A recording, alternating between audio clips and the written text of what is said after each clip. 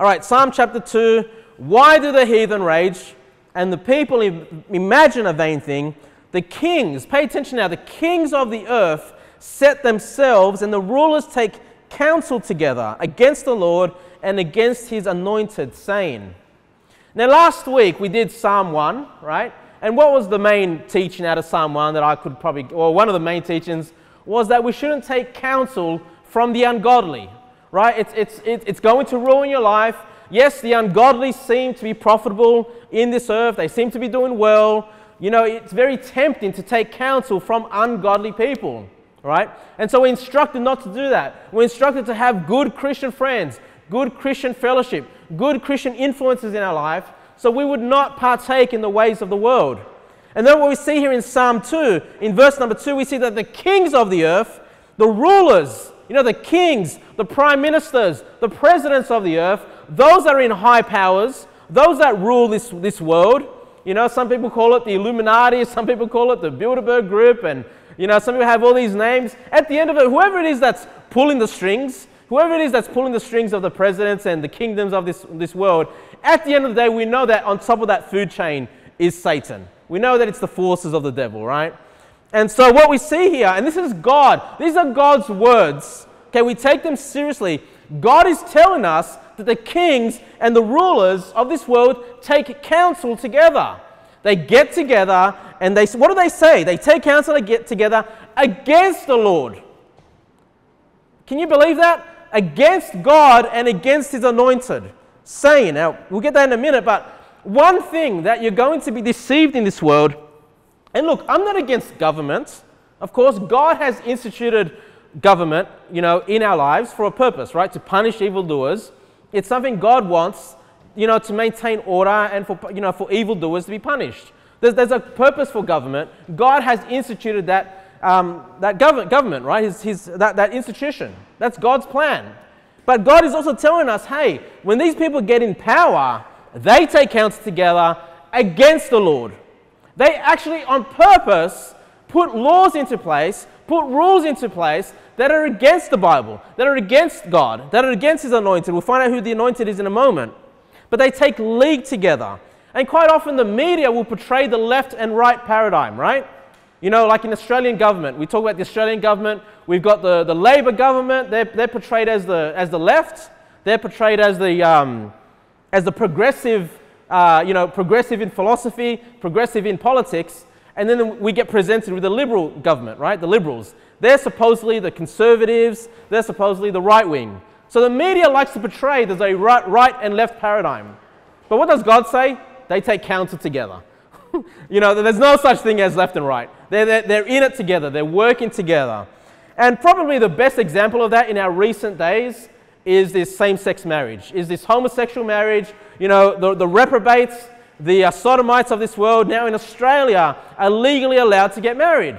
Now, under what government did that happen? Under the Liberal Party, right? Malcolm Turnbull is the Liberal Prime Minister. Under a Liberal government, which is supposed to be conservative, which is supposed to be right-wing, it was a Labor Party that was pushing the gay agenda. But who brings it in? Who legalizes it? The Liberal Party, the Liberal government. So if that doesn't prove to you that these guys are working together, I don't know what will. Yes, the media is going to portray they're in argument, they're fighting, so you can feel like you can choose one or the other. But God is telling us, no, they take counsel together. Their action, I'm not saying every single person in government, don't get me wrong, but I'm just saying, as far as, you know, the powers that go, and Satan that is actually pulling the strings at the end of the day, they're purposely bringing in laws into this country that are against God. And I want you to understand that. I want you to understand that, you know, these are God's words. I don't have to tell you this. These are God's words. They take counsel together. Okay? They're not on opposite sides as much as you think they are. Okay? They do that to play the game. They do that so they can be elected. They do that so they can maintain their positions in government and make it seem like everything's legit and so on and so forth. But it's not. Okay? Now, they take counsel together against the Lord and against his anointed. Now, who's his anointed? So it's against the Lord God and against his anointed. Now, I'm sorry if I'm going back to the Hebrew now, but that word anointed is the Hebrew word Mashiach. Mashiach. right? So the Hebrew word Mashiach is translated into English as anointed, right? But what's the transliteration? Okay, so the English word for Mashiach is anointed, but the transliteration of Mashiach is Messiah. Okay, Messiah. So this is referring to Jesus Christ. Jesus Christ the anointed, Jesus Christ the Messiah. These words are synonymous, they're the same thing. And then in Greek, what's the Greek word for Messiah and anointed? It's the Christ, Jesus Christ. So Christ means Messiah, means anointed. Okay? Now, the Bible uses all these three words, but it's a reference to Christ. They take counsel together against the Lord, against God, and against Jesus Christ. Now, what do they say in verse number 3? Let us break their bands asunder and cast away their cords from us. This is what the kings and the rulers of this world want. They want to break the bands of God's law. They want to cast away the things of God. They want to cast away biblical Christianity. They want to cast away the laws of God and the judgments of God and the righteousness of God. They feel restricted by that, right? Because even in this wicked generation, there's still a respect for God's word. Okay? There's still a respect for God. People still know the 10 Commandments. They still generally agree with those 10 Commandments, right? I mean, sometimes when you talk to people at the door, they're like, yeah, I'm trying to keep the laws of God. I'm doing my best. People still, and you pull out your Bible, you show them things from the Word of God. People still respect that more than your own word, okay? And yet we see the kings and the rulers, they want to get rid of this. They feel restricted. They feel they can do more for the world if they get rid of God's word, okay? They're against the laws of God. They're purposely working together to come against God. They're seeking to destroy the laws of God and to cast away anything that resembles biblical truth. That's why abortion is legal in Australia. That's why the homosexuals can get married, because they know it's against the Bible. It's not like they thought, hey, this was a wonderful idea. No, they know what the Word of God says, and they say, hey, let's do the opposite. Let's do the opposite. That's exactly what's going through their mind. That's the reality of kings, presidents, and prime ministers in this world. So don't be surprised, and I know we can be frustrated at it, but don't be surprised when they bring in new laws that are against the Word of God. All right? They bring in new laws, they do new things. It's like, man, don't they know what the Bible says? Well, they know what the Bible says, and that's why they're doing the opposite. Because that's what God's telling us. They take counsel against the Lord and against His anointed. Okay? They're not atheists. Okay? These powers that be, they're not atheists. They know there's God. They know there's Jesus Christ. They know this is true. And they're purposely trying to do away with the laws of God and the commandments of God. You might say, well, Kevin, that sounds, conspiratorial. It sounds like conspiracies. We don't see this openly. Well, that's what the Word of God says. They take counsel together. They're against the Lord. You believe the media or you believe the Word of God. It's up to you.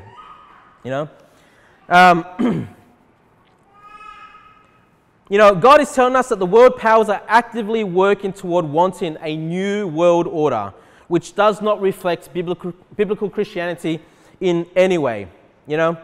And you might say, well, Kevin, I've never heard them speaking against God. I've never heard them speaking against Jesus Christ. Well, God says they do. God tells us, yes, that's exactly what they're doing. They take counsel together. They're speaking against God. They're speaking against Jesus Christ. Sometimes that counsel is done openly, right? It's covered by the media. Okay? Sometimes it is done, the United Nations, when they meet together, or, sometimes you can see, I forget the political channel on TV, which covers what's going on in Government House and when they're talking. Yeah, that's all done openly. They're not talking against God and against Christ in those councils. But what this tells me, if the Word of God is true, that tells me that behind the scenes, they're taking counsel together. Behind the scenes, they're getting together. Labor leadership, Liberal leadership getting together. Who knows, playing golf together, coming up. How can we, progress this New World Order agenda? How can we progress against Christianity and against the Bible? It's been done in secret. There's no other way. Right? You think you see openly what you see on TV and the media? No. They're doing other counsel together behind the scenes against God and against the anointed. It's done behind closed doors. And again, there's no such thing as atheists when it comes to these people. They know very well that God exists and that Jesus Christ is the Savior of the world. They want to do away with that. But look at verse number 4. God laughs. So first thing I want you to pick up from the verses that we read is that God hears. God sees, God hears what these people are doing. Yes, it's behind closed doors. They take counsel together. We don't necessarily see what's going on, but God sees it. God hears it, right? And then what does he do? In verse number 4, God laughs. God laughs at them. God laughs them to scorn. Verse number 4, he that sitteth in the heavens shall laugh. The Lord shall have them in derision. Now, what does derision mean? That means they're being derided. They're being made fun of. They're being mocked. God looks at these men and mocks and laughs at them. Now, this is a side of God that most churches aren't going to tell you about. You know, God, is love, and He, of course, He is, and He's long-suffering, and He's merciful, and He's gracious, and of course, all those things are true. But when it comes to wicked leaders, when it comes to wicked governments of this world, the wicked powers that be, God sits in heavens and mocks them. Not laughs like, haha, laughing with them. No, laughing at them. Okay? Laughing at them that they think that they can do away with God, they can do away with Christ. Not so. God laughs at them, laughs at the evil plans of these world powers, mocks them. There's no need for us to be afraid. We see these laws come into place and go, man, I can't believe it, against the Lord, against, this could bring persecution to Christians. We might, if it's ever illegal to knock doors and preach the gospel, if it's ever illegal to get together, and in some parts of the world, it is illegal to get together and have church, unless it's officially, done through the government, system. But then you're forced to preach on what they want you to preach, And that's why, in China and some other countries, they have churches, underground churches, hidden churches, of fear that they would be persecuted. But we should not fear if the laws of our nation or the laws of this world are against Christians. Why? Because our God's laughing at it. Our God that we worship, the God that loves us so much, He came and sent Jesus Christ to die for us, saved us from our sins, saved us from hell. That same God that we love and that we worship, that we sing praises to, the same God is laughing at them. He thinks it's all a joke. He can't believe these kings are trying to take power and authority in this world away from Himself. God still sits on that throne. God still holds all authority in His hands. God is in control. But then, so God hears what they're saying, God laughs, and then God responds. God responds in verse number 5. Verse number 5, then shall He speak unto them in His wrath. Now, would you like to face the wrath of God? Okay, so, this just proves to you that God's not laughing with them. He's laughing at them. He's mocking them, right? Then He says, He shall speak to them in His wrath. God's angry at them. God hates the wicked, okay? God hates wickedness. He speaks to them in His wrath and vexes them in His sore displeasure. So obviously it displeases the Lord that this institution of government that He wants for the world is actively going against Him, going against Christ, going against the laws of God, going against Christians, persecuting His people. It displeases the Lord, and the Lord will speak to them in His wrath. Man, I would never want the Lord to speak to me in His wrath, right? I mean, I'm glad I'm covered by the righteousness of Christ, right? Otherwise, those that have not received Christ, those that hate the Lord, they're going to face the wrath of God. And then what does it say here? Well, basically, He shall speak to them in His wrath and vex them in His sore displeasure. I want you to notice there that this is the Father speaking. Because what you realize here in this chapter is that when God responds, the Father speaks, then the Son speaks, and then the Holy Spirit speaks. In all of this in this chapter, right? So the Father says, He shall speak to them in His wrath and vex them in His sore displeasure. Then He says this, the Father says this in verse number 6. Yet have I set my King upon my holy hill of Zion. So, God's laughing at these kings, the kings of the earth, and as His response is, I'm going to set my King. Who's this King? It's the Anointed, it's Messiah, it's Christ. He said, I have set my King upon my holy hill of Zion.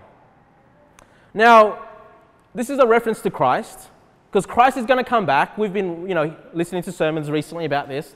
The second coming of Christ is going to come, destroy the Antichrist, destroy the beast, destroy the armies that go up against him, and set up his millennial kingdom, right? He's the King of Kings and he's the Lord of Lords. And one of the questions that might come up is, what is Zion? We read about Zion so many times in the Bible. It's mentioned over 100 times, I believe, throughout the Bible, especially the Old Testament. It's covered more in the Old Testament than it is in the New Testament. But Zion is basically, it's a progressive term. It changes. It's not always the same location. But the first mention of Zion, you don't need to turn there, I'll just read it to you. The first mention of Zion is in 2 Samuel chapter 5, and I'll just read to you verses 6 and 7. The Bible says, "And the king and his men," so this is after David has become the king of Israel, okay? So obviously there was Saul before him, and then before Saul, the judges ruled in Israel. They were the ones that called the shots. So this is much later after Israel has gone into the land of Canaan, and then David is set up as the king. In verse number 6, "And the king and his men went to Jerusalem unto the Jebusites." So Jerusalem was once inhabited by these people called the Jebusites, the inhabitants of the land, which spake unto David, saying, "Except thou take away the blind and the lame, thou shalt not come in hither," thinking David cannot come hither. So, David's coming against them. They're in war, and they're saying to David, the only people you can defeat are the blind and the lame. You're not going to come in here. You're not going to come to Jerusalem. And then I love verse 7, because I'll just read verse 6 again, where it says, thinking, this is what they're thinking, David cannot come in hither.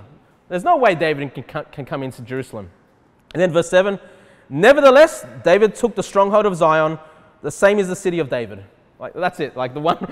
So you have the Jebusites, like, they're so sure that King David is not going to be able to come and take over Jerusalem. The only people you can defeat are the blind and the lame. And then, like, in one sentence, David took over it, It's like with the power of God, it's done. I just love how it's just one word. We don't see the fight that takes place. But we see David took the stronghold of Zion. So Zion, the first mention of Zion is this stronghold, is this fortress in Jerusalem, where the armies, obviously the barracks, I guess, of the armies of the Jebusites went up against David and against his armies. They defeated them. Zion, at this reference here, is that stronghold, is that fortress. Okay. And then it says the same is the city of David. The same is the city of David. So Jerusalem now is being referenced as the city of David. Now, where have you heard that term before, the city of David? It's a reference to Jerusalem, but it's a reference to another city. We've just had Christmas, and if you remember what it said, that when Jesus was born in Bethlehem, that he was born in the city of David. I don't know if you remember that reference, or if you've read, But basically, Bethlehem is the city of David, because that's where he was born, and Jerusalem is the city of David, because that's the city that he took over, he defeated, and Jerusalem became the capital of Israel.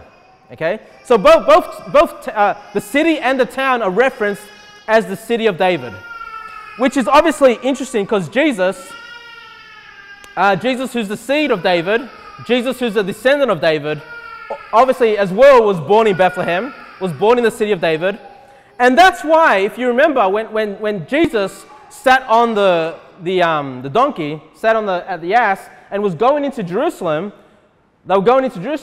the people were rejoicing, right? They thought the kingdom was coming. They thought Christ was going to set up his kingdom right now. Why? Because it pictured King David, right? King David was born in Bethlehem.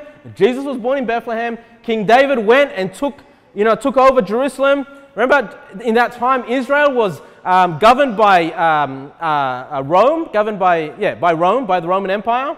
And so when they saw Jesus going into Jerusalem, they thought Christ is going to bring the kingdom. He's doing the exact same thing that King David did. Defeated the enemies, defeated the Jebusites back in David's day, going to defeat that Roman Empire. But of course, no, that week that he went there was to die on the cross for our sins. Christ is going to come back. God is promising us that he's going to set up his king one day in that holy hill of Zion. Now, so Zion started as this fortress, became known as the city, and you might also be familiar with the term Mount Zion. Now, Mount Zion, because like I said, it kind of changes, but Jerusalem is surrounded or covered, parts of it, of 7 hills, 7 mountains. One of those mountains was Mount Zion. Now, I had to look geographically to find out which one it is, and it's disputed. Like, you won't even know really which mount it is that's referenced as Mount Zion. But it's one of those mounts in Jerusalem today. So you've got Mount Zion, you've got the fortress called Zion, you've got Jerusalem called Zion, but then Judah. So after Israel was divided in the northern and the southern kingdom, Judah, the southern kingdom, became known as Zion as well. I'll just read it to you from Zechariah chapter 9, verse 13. Zechariah 9:13. When I have bent Judah for me, filled the bow with Ephraim, and raised up thy sons, O Zion, against thy sons, O Greece, and made thee as the sword of a mighty man. So when I have bent Judah for me, referring to Judah, filled the bow with Ephraim, and raised up thy sons, O Zion. So Zion is Judah, that southern kingdom, being referenced there as well. Okay? So these are references to the Old Testament. I just want to show you what Zion is. Because if you're like me, I like to find out what things mean, and then when you find these inconsistencies, you kind of go, why is that? Well, it's a progressive term, right? The fortress, the mount, the city, then all of Judah is referenced as Zion. But that's not the end of Zion, because Zion is mentioned in the New Testament as well. Turn to Hebrews chapter 12. Hebrews chapter 12. Hebrews chapter 12, verse 22. What is Zion in the New Testament? Now, you probably know this, right? You probably know that a lot of the things in the Old Testament, a lot of the things in the Old Covenant are pictures of something spiritual, right? You know, the serpent being raised, the bronze serpent being raised, healing the people of Israel from their snake venom bites, right? That was just a picture of Christ being raised in the New Testament, right? You know, the priest going in and doing the sacrifices, again, a picture of Christ and his sacrifice. You know, the picture of Israel going through the Red Sea. You know, when the Red Sea was opened and they walked through that Red Sea, the New Testament says that's a picture of baptism. They were baptized, in a sense. You know, it's a picture of something spiritual. And so Zion in the New Testament, we see Zion in the Old Testament, which is Israel and Judah. That's just a picture of something greater. And that's Hebrews chapter 12, verse 22. Hebrews chapter 12, verse 22. But ye are come unto Mount Zion. So Zion is just the Zion, same thing. Ye are come unto Mount Zion, and are unto the city of the living God, the heavenly Jerusalem. Do you guys remember what the heavenly Jerusalem is? The new heavens and the new earth. When the new Jerusalem, the heavenly Jerusalem, descends from heaven, that is the real Zion. That is the heavenly Zion. That is the Zion of heaven. When he says, I'm going to set a king upon the holy hill of Zion, he's referring to the end times, right? Of course, Christ is going to come and rule from Jerusalem in the millennium. Don't get me wrong. But all of these things are pictures of what's to come in the end times. Look at verse 23. To the general assembly and church of the firstborn, which are written in heaven, and to God, the judge of all, and to the spirits of just men made perfect. So this Mount Zion, which the church of the General Assembly are part of, right now is in heaven. Okay? But once Christ reigns in his millennium, once God creates this new heaven and new earth, that Mount Zion, that new Jerusalem is going to come and descend to the earth. So we see God's plan, right? He sees the kings now. He sees how corrupt they are. He sees that they hate the way of God. And his plan is, obviously, to bring his own king and bring Mount Zion with him, which is that new heavenly Jerusalem. That's the end goal. That's the plan. This chapter is actually about the end times. Okay? Now, we've seen the Father speak. Look at verse, if you can go back to Psalm 2. Go back to Psalm 2. Now we're going to see Jesus speak, and we're going to see the Son speak. Psalm 2, verse 7.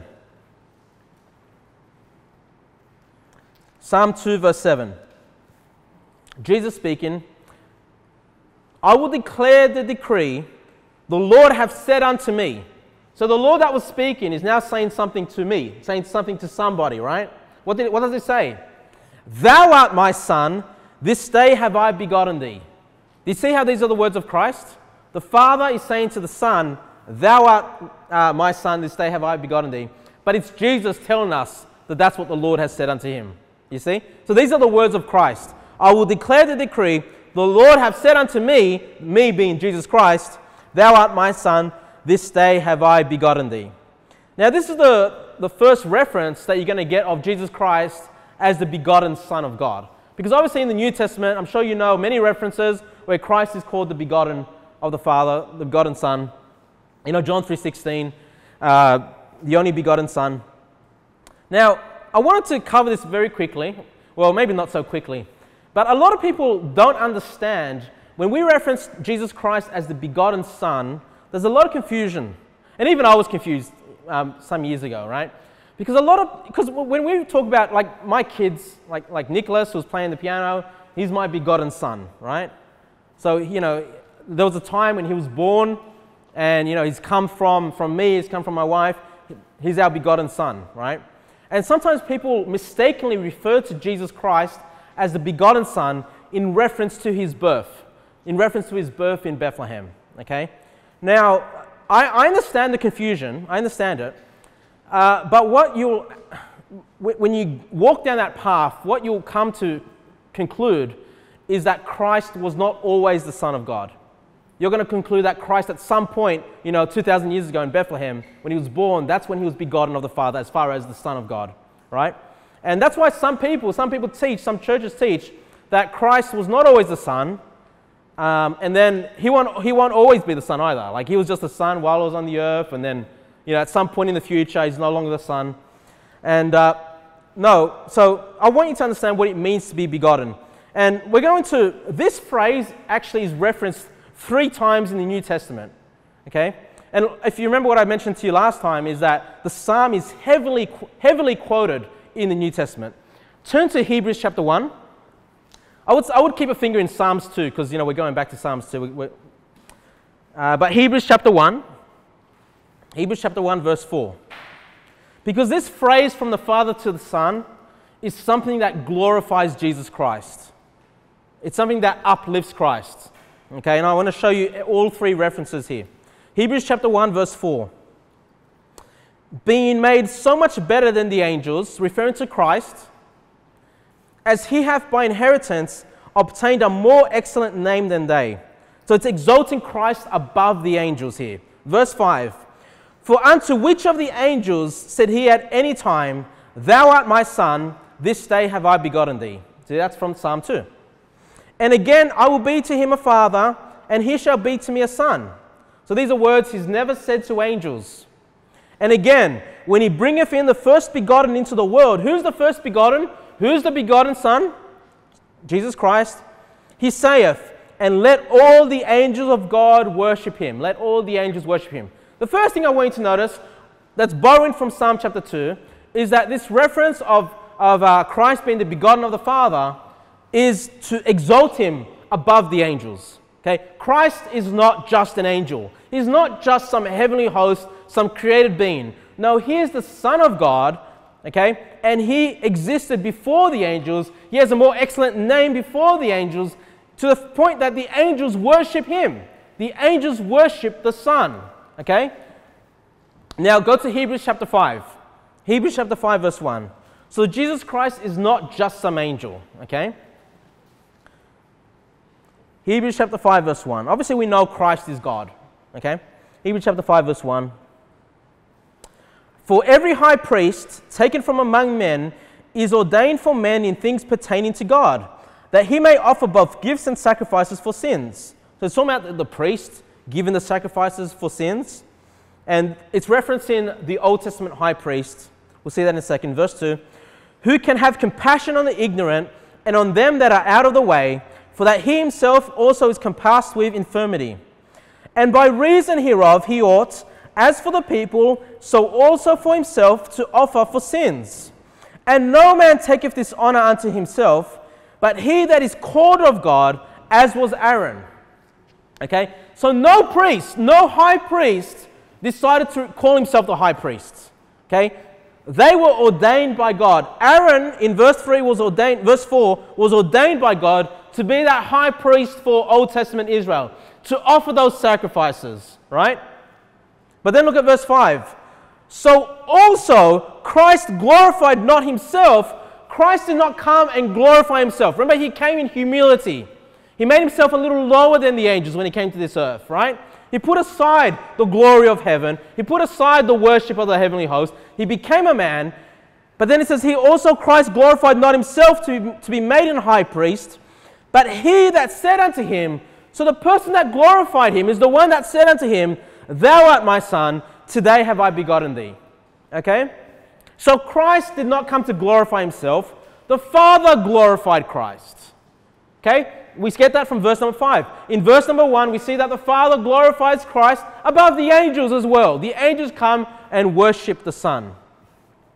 Now at this point, I've still not shown you exactly what it means to be begotten, but I just want to show you that this is a phrase that glorifies Jesus Christ. The Father loves to refer to Christ as his begotten Son because it brings glory to Christ. Okay? And that's why I hate those modern Bible versions that take away the begotten nature of Christ. Right? It's just the only Son of God rather than the begotten Son of God. They're taking away glory that God the Father has put upon the Son. That's why you stick to your King James Bible, because it's perfect, it's right. It glorifies Jesus Christ. Now, turn to Acts 13. Acts 13. Let's understand what it means to be the begotten of the Father. Acts 13. Acts 13, verse 30. Acts 13, verse 30.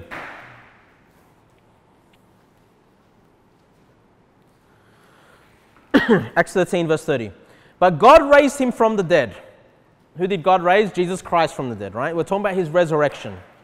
And he was seen many days of them which came up with him from Galilee to Jerusalem, who are his witnesses unto the people. And we declare unto you glad tidings, how that the promise which was made unto the fathers, God hath fulfilled the same unto us, their children, in that he hath raised up Jesus again, so the resurrection, as it is also written in the second psalm, Thou art my son, this day have I begotten thee. Which day did God begat Jesus Christ? The day of the resurrection. Do you see that? When Christ was resurrected from the dead, raised up Jesus from the dead, that is when the second psalm is fulfilled. That is the day where God says to his son, Thou art my son. Thou art my son in the sense that that's his position with the Father. Okay? It's not like he became the Son. He is the Son, but it's this day, the day of his resurrection, that I have begotten thee, says the Father. So when we refer to Jesus Christ as the begotten of the Father, it's not when he was born in the manger. It's not when he was born as a baby. The begotten nature of Christ is his resurrection. That's when he was glorified as well. Okay? He received his glorified, resurrected body at that point. That is the reference of the begotten of the Father. Let me just read to you Revelation 1 verse 5. Why is that important? Revelation chapter 1 verse 5 says this. And from Jesus Christ, who is the faithful witness and the first begotten of the dead. The first begotten of the dead. And the prince of the kings of the earth, unto him that loved us and washed us from our sins in his own blood. Now, Christ, who is God, who is the creator of all things, we know John 1 when we had it read earlier, the Word was God, and in the beginning was the Word, and the Word was with God, and the Word was God. And then what did it say in verse 3? I'll just turn there quickly. John chapter 1 verse 3. I wish I had it memorized.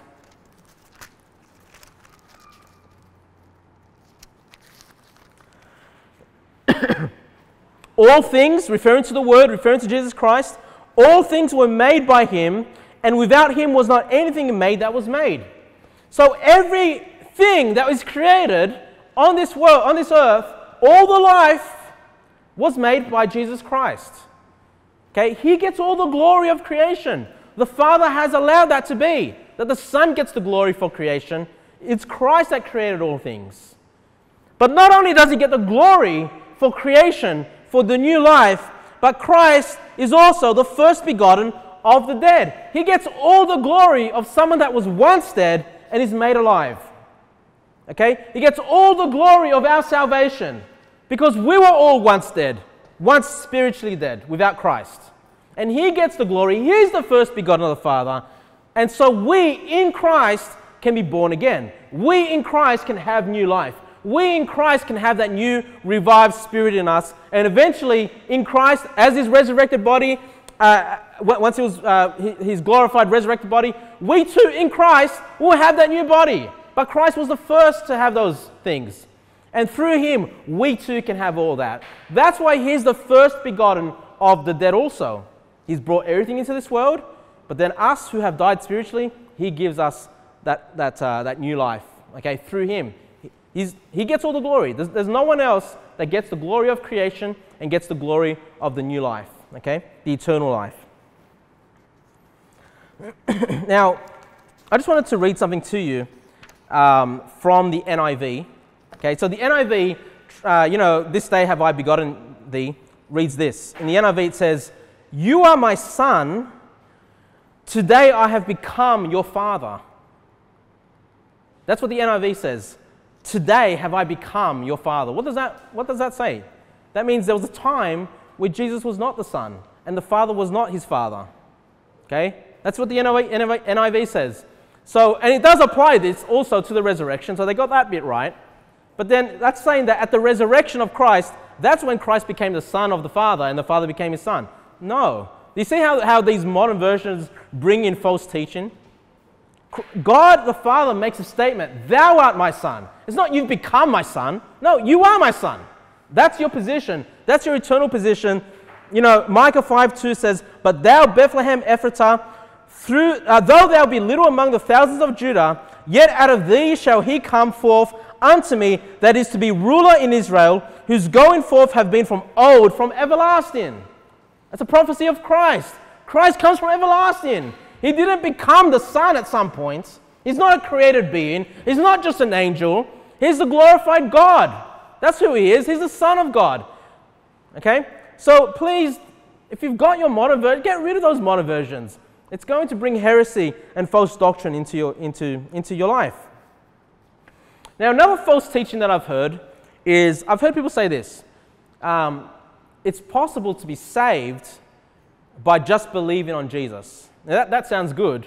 But obviously when we preach the gospel is the death, burial, and resurrection. Okay? So what we preach is not just Jesus Christ, but the fact that he came to die on the cross for our sins, and that he rose again from the dead, right? We want them to believe the whole gospel. But there are some that will tell you, no, you don't need to believe the death, burial, and resurrection of Christ. You just have to believe in Jesus.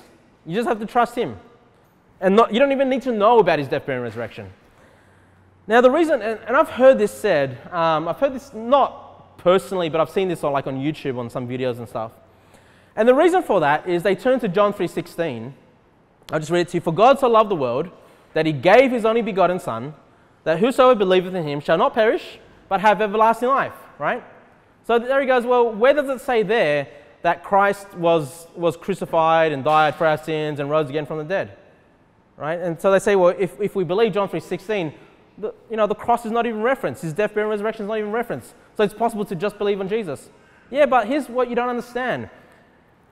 That he gave his only begotten Son. And what does it mean to be the begotten Son? It's that he was resurrected. John 3:16 is referencing that Christ would die and would be resurrected. Right? Because they don't understand what it means to be the begotten Son. The begotten Son is a reference to him being raised from the dead. Not born in Bethlehem's manger. That's not when he was begotten. Okay? Now, is it true that before his resurrection we're going to read about him being the begotten Son? He's going to be late? Of course. John 3:16 is a proof of that. All right? But it's just like anything. You might say, well, why was he called the begotten Son before he was resurrected? Well, it's like, Christ was crucified 2,000 years ago, and yet the Bible tells us he's a lamb slain from the foundation of the world. Right? As far as God's eternal. Christ is the begotten Son. God knew, of course, that Christ would be crucified on the cross. That's what he is. Right? He's the Lamb of God that take away the sin of the world, said John the Baptist. But he hadn't died for the sin. He hadn't shed his blood just yet when he said those words. Okay, so just understand that, John 3:16 does cryptically have the death, burial, and resurrection of Christ, because it referenced there the begotten Son. And again, that's why the NIV have messed it up. They take away that word, and it's like they don't even know what it means, But I don't want you guys to be ignorant. I want you guys to understand what it means to be the begotten Son of the Father. Back to Psalm chapter 2, Psalm 2. Psalm 2 verse 8. Psalm 2 verse 8. So this is Jesus. He continues speaking. He says, "Ask of me, and I shall give thee the heathen for thine inheritance, and the uttermost parts of the earth for thy possession. Thou shalt break them with a rod of iron, thou shalt dash them in pieces like a potter's vessel." Now here's what's interesting. We know this is a reference to Christ. We know when he comes back in the millennium, he's going to reign over the kings, reign over the world with a rod of iron. Now here's what I find funny. The kings of the earth counsel together against the Lord, against the word, against his laws, right? Completely against God, completely against Christ, aiming to bring in that Antichrist at the end of the world. But when Christ comes, he's going to undo it all. He's going to undo all their work and rule with a rod of iron. What's he going to rule from? The Word of God, right? The judgments, the righteousness, the commandments of the Word of God. These kings that are trying to get rid of it, Christ, in one day when he returns, is going to rule with a rod of iron, bring that back into this world. So whatever they're planning to do, that's why God's laughing. Because God says, I've got my king, and he's going to bring it, and he's going to rule you guys with a rod of iron. But here's the thing. Notice what Jesus says in verse 8. Ask of me. He's speaking to us. Ask of me, and I shall give thee the heathen for thine inheritance, and the uttermost parts of the earth for thy possession. Thou shalt break them with a rod of iron. Thou shalt dash them in pieces like a potter's vessel. Now, I'm going to read to you Revelation 2. If you guys want to turn there, you can. Because there's a reference here very similar to Psalm chapter 2. Revelation 2, verse 26. Revelation 2, 26. Because you might be going, oh, Kevin, no, that's not about us ruling with a rod of iron. That's just Jesus Christ. No, Christ is going to give some of us that authority to rule with a rod of iron as well. Revelation chapter 2, verse 26 says, this is Christ speaking to the churches. And he that overcometh, so what does it mean to overcome? To be saved. We've covered that before. And he that overcometh and keepeth my works unto the end, so that those that do great works for Jesus Christ, to him will I give power over the nations, and he shall rule them with a rod of iron, as the vessels of a potter shall they be broken to shivers, even as I received of my Father. So even as the Father gives me the authority over the nations to rule with a rod of iron, so too am I going to give it to those people that have overcome, those that are saved, and that have done great works, great rewards. There's going to be great rewards for those. You've done great things for God. Some of us, hopefully all of us, I don't know, are going to be able to rule one day with that rod of iron over the earth. It's a great honor. It's amazing, you know. Quite often you hear about Christ ruling with a rod of iron. No, it's going to be believers as well ruling and reigning with him. Yeah, and so I just find it funny that the kings, they're trying to get away from the word of God. One day, bang. When they say peace and safety, that sudden destruction cometh upon them. Christ later will come and bring his kingdom. It's all over for them. And we're going to have righteousness upon this earth. Look at Psalm 2, verse 10. Psalm 2, verse 10. Now, I believe this is now the Spirit that speaks.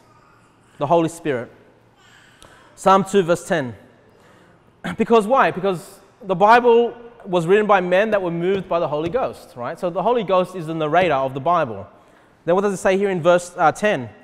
Be wise now, therefore, O ye kings. Be instructed, you judges of the earth. Serve the Lord with fear and rejoice with trembling. So is there still a chance for these corrupt kings? Yes, there's still a chance, right? They're not all corrupt. The government, there are legitimate politicians that are just trying their best, right? There are legitimate politicians that fear the Lord and want to make sure, you know, they do the best they can for their people. The Holy Spirit speaks to these people and says, be wise now, therefore, O ye kings, be instructed. Where are they going to get their instruction from? From the council of their mates? The council of the kings? No. You take instruction from the word of God, right? He says, be wise. Proverbs 15, verse 33. For the fear of the Lord is the instruction of wisdom, and before honor is humility. The fear of the Lord is the instruction of wisdom. So these kings that ought to be instructed first need the fear of God in their lives, right? And then it says there, and before honor is humility. They need humility. There's too many politicians and prime ministers and presidents full of pride, full of themselves, looking at the kingdoms that they believe they've got, right? That's why their hearts are far from the Lord. The Holy Spirit is telling these kings, get humble, get instructed by the word of God. When you bring in the laws, take the laws of God and bring them into your nation. That's what brings righteousness. And I had a look at the Australian Constitution, the Australian Constitution in 1900, right? And these are some of the first words we read in the Australian Constitution. It says, whereas the people of New South Wales, Victoria, South Australia, Queensland and Tasmania humbly relying on the blessing of Almighty God, have agreed to unite in one undissolvable federal commonwealth under the crown of the United Kingdom of Great Britain and Ireland and under the constitution hereby established. So when our government, when our leaders put together the constitution so we can be a federal nation in 1900, what are they the same kind of politicians that we have today? No, they say we come humbly before the Almighty God. Now, were they saved? I don't know. I don't know if they were Christians or saved, but at least they had the fear of God in them. At least they were humble enough to say, hey, God, we need your help. You know, we're going to establish this nation. You know, we need the laws of God. We need to come before you and seek your guidance. You know, I thank God that at least the United States, you know, the politicians, you know, at least still reference God Almighty. And yes, I know their hearts are far from Him and they're just giving Him lip service. I understand that. But, you know, in Australia, when's the last time you've heard the Prime Minister honour Christ, honour God, humble himself before the Word of God? We don't see that in our politicians, you know. They've moved away from the instruction of God and they've taken the counsel amongst themselves and against the Lord. Turn to 1 Timothy chapter 2. Keep your finger in Psalm 2. 1 Timothy chapter 2, verse 1. You know, and so we can get frustrated by the government, we can get frustrated by the kings and the prime ministers, but we see that the Holy Ghost is still telling them, hey, there's still a chance. Be wise, take instruction. Kings, right? Judges of the earth, take instruction. Serve the Lord with fear and rejoice with trembling. We see that the Holy Ghost is still urging these kings to, you know, there's still some there that can, you know, serve the Lord. And so we're instructed in 1 Timothy chapter 2 to pray for our government, to pray for our rulers, to pray for the kings. 1 Timothy chapter 2 verse 1. I exhort therefore that first of all, supplications, prayers, intercessions, and giving of thanks be made for all men. All men. Verse 2, for kings and for all that are in authority. Why? Why do we want to pray for these kings? Why do we want to pray for these politicians? So they can continue to serve us forever, so they can get their huge paychecks and they can continue to bring in ungodly laws so they would, you know, be assured of being voted in the next election. Is that what we're praying for? No. Verse 2 says we're praying for them that we as Christians may lead a quiet and peaceable life in all godliness and honesty. So what we're praying for is not that they would have a successful career, that they would be lifted in pride and be,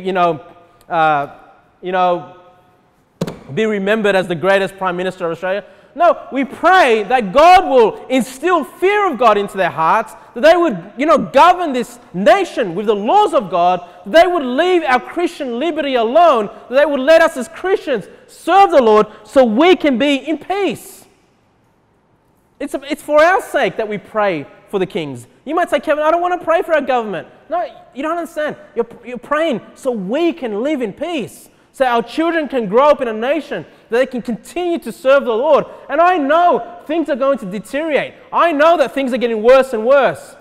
But we still, at least in Australia, we still have freedom. We still have Bibles. We still can have church. We can still knock doors and preach the gospel. Let's pray that, you know, God will make their path slippery if they try to stop these things. And, you know, hopefully reverse their trend, bring back these laws of God against the wicked, against crime, so there can be at least some peace in this world, you know, as little as we can enjoy before, you know, all things turn crazy with the Antichrist on the loose, you know. Verse 3 in 1 Timothy chapter 2, verse 3. For this is good and acceptable in the sight of God our Saviour. You want to be good and acceptable? You want to bring him pleasure? Then pray for the kings, pray for the government, right? So that we could live quiet and peaceful lives. Verse 4, who will have all men to be saved and to come unto the knowledge of the truth.